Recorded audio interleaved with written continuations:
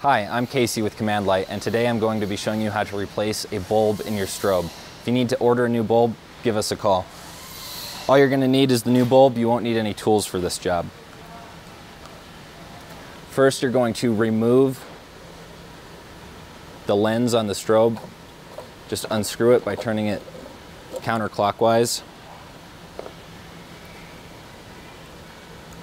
And then pull straight out on the bulb.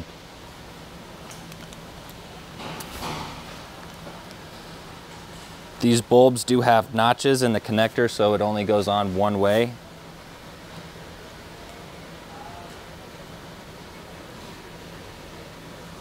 Just push down firmly, make sure it's got a good connection, and then replace your lens.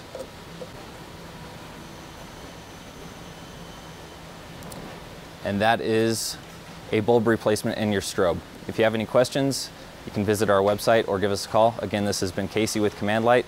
Thanks for watching.